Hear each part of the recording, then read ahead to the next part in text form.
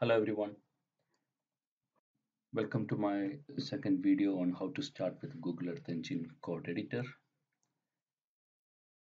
So when you open your code editor in Google Earth Engine, you signed in for the first time, you will see your user interface something like this.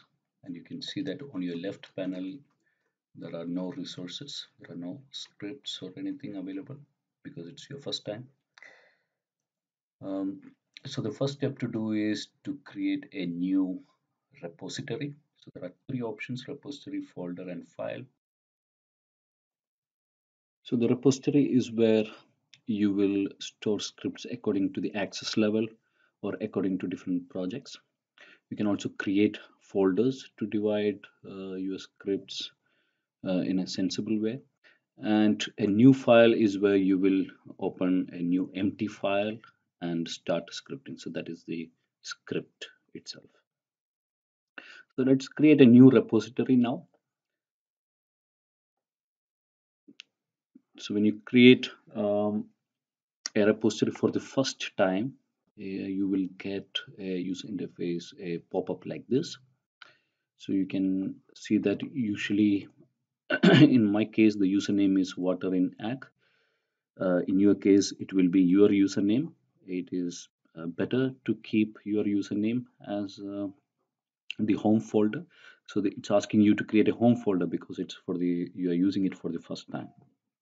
This step will not happen again once you have a home folder. Let's continue. And now in the home folder, it's asking, okay, create a new repository. And you can see that Google Earth Engine also use Git repository. So those who know more about Git, you can relate it to how Git repositories are arranged and cloned. But you don't need to know more about Git. You can manage everything here itself. So here, let's create a new repository called module 11 or any other name. It's just a name to organize your scripts in a sensible way. So create, and you can see that already we have a repository ready here, and you are the owner under the owner category because it belongs to you. This repository is empty. So now let's create a new script in that particular repository. So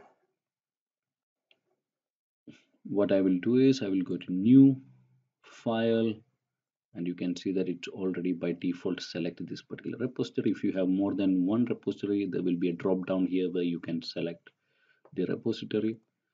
And let me give a name called script one. Again, just a name. It's up to you what name you want to give. You can give any name, but please keep in mind that don't give any space in any of these names. That will save you from any future errors it may cause. You can give a description if you want, or you can also leave it empty. I'm going to leave it empty. I said OK. Now you can see that it created a file inside this particular repository, and this is, and you click on that script one, and now you can see script one here. So this is your blank empty script file. Now another important step is to bring in any asset. Okay, so let us bring one shapefile to this asset. As you can see, if you click on new, you can upload your own geotiff if you have anything, or shapefiles or CSV files, or image collection or folder. Usually you will be working with shapefiles, geotiff, and CSV in your own data. For example, what you work with QGIS. So let's see how to import a shapefile. So I will click on new shapefiles. It will show you a user interface like this. Now read the explanation. See, please drag and drop or select files for this asset. For shapefile, it is expecting SHP, DBF, PRJ, SHX like this, or you can also zip all those files in one particular zip file and drag in here. That is also possible. So let us look at a shapefile. Now, this is the shapefile for Urmia Basin, which I have already shared with you. So you can either drag and drop all these files like this. So it says QPJ does not have a character. It does not create a does not recognize QPJ because QPJ is a QGIS specific extension file. So you don't need that. Whenever you get that error, read that well, and most of the time you can solve it yourself. So this means QPJ is not recognized. So I will exclude QPJ and put it here because shapefile, these four files are enough. As long as you have a dbf file, prj file, and shp file, it should work. Now it read the asset name automatically, but I don't need this name. I'll just name it basin. You can give any other name, and you can see that it is getting saved in users water in ag, um, in your default folder home directory, which is fine. Now I will just upload it. And when you click on upload, you can see that in the tasks, this here it will appear, the task of uploading will appear, and it will show how many seconds have passed. The seconds will not move as such. You may have to refresh it now and again to see whether the task will has finished or not. Usually for simple geometries, it will should not take more time. Depends on how busy the server is.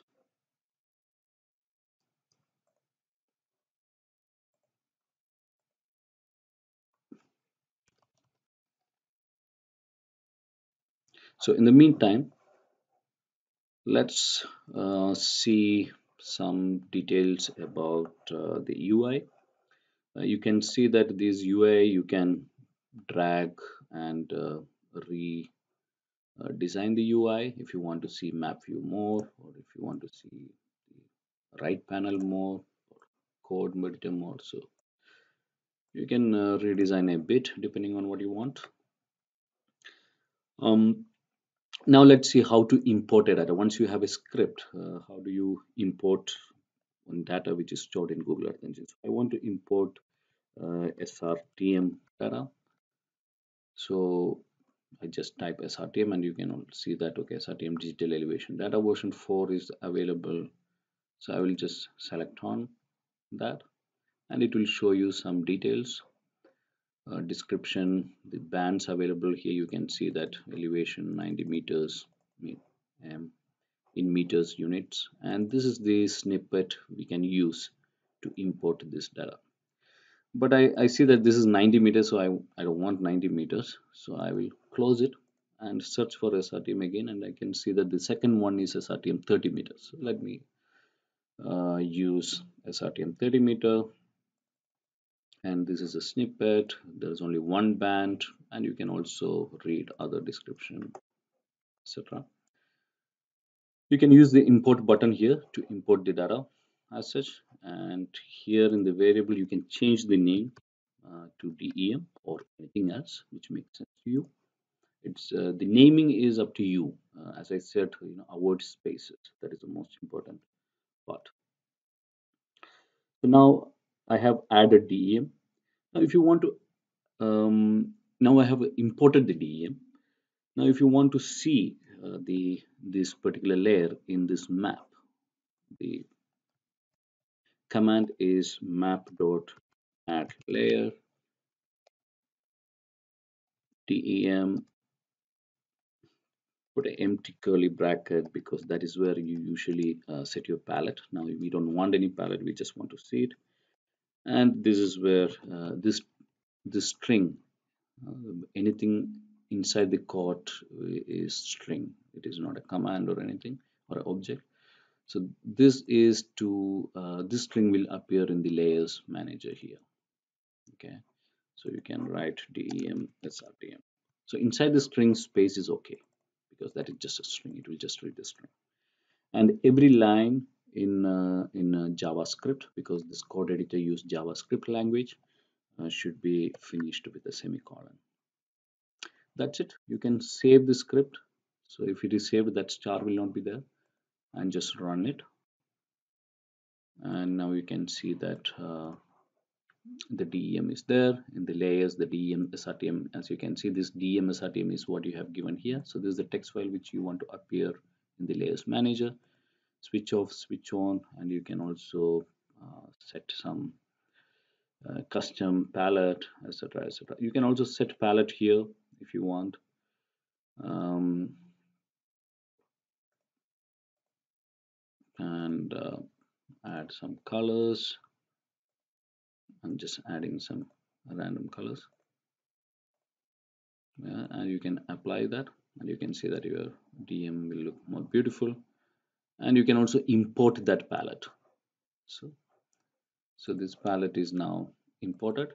So you can use that. You can change the name, like DEM. Sorry, yeah, DEM underscore palette, and you can use that one here as your palette also. So you can save it, run it. So now it will appear. You don't have to set here again. So this palette can be used again and again for you. But now you can see that when you add the layer is added for the entire globe. The 30-meter SRTM is added for the entire globe. But the area of our area of interest is Urmia Lake boundary. Now let us see how to set your study area. So there are two options. One option is you can set your study area using a latitude and longitude, and you can also set your study area using a vector file which you have just uploaded. So let's see how to centralize your map view to a latitude and longitude. So let's go to QGIS. You want to know the central latitude longitude of your study area. So I will go to QGIS, and this is the Miando aggregation scheme, or I can also open Urmia basin boundary.